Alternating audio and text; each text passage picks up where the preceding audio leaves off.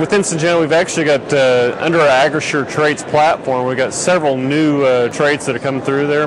Most recently introduced to the market right now is AgriSure 3000 GT, which with that we're getting corn rootworm control. We're also getting the traditional corn borer control, but it's also stacked with insecticide or herbicidal traits such as glyphosate tolerance as well as Liberty or Ignite tolerance. So growers can have a choice in the day.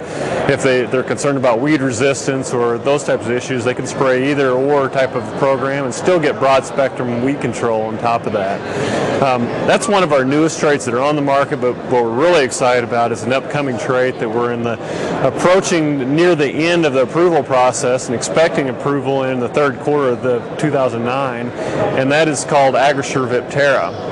AgriSure Viptera actually will be stacked with our AgriSure 3000 GT hybrids, and what that offers is a broad spectrum insect control of above ground pests. So we start to get control of things like fall armyworm, black cutworm, corn earworm, corn stalk borer, a lot of these different pests that traditionally we're only able to mainly control corn borer. So you can imagine this is really broadened the spectrum of control we're seeing with that. Other interesting thing that goes along with it is the first generation of a new trait that's actually a new mode of action in the historical BT proteins that have been launched in the marketplace. All the historical proteins have been what we refer to as a CRY protein, or standing for crystalline forming type of a protein, where Syngenta in the proprietary system has actually discovered what we refer to as a vegetative insecticidal protein, still a bacterial or a BT protein like we're traditionally do, but it's kind of in a different family tree.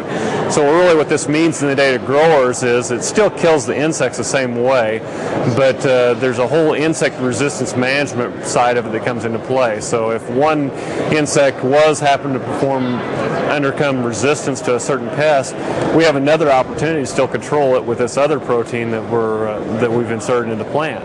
So similar to controlling weeds, two modes of action is always better. We also now have that within our AgriSure Viptera stacked with our traditional corn borer trait as well.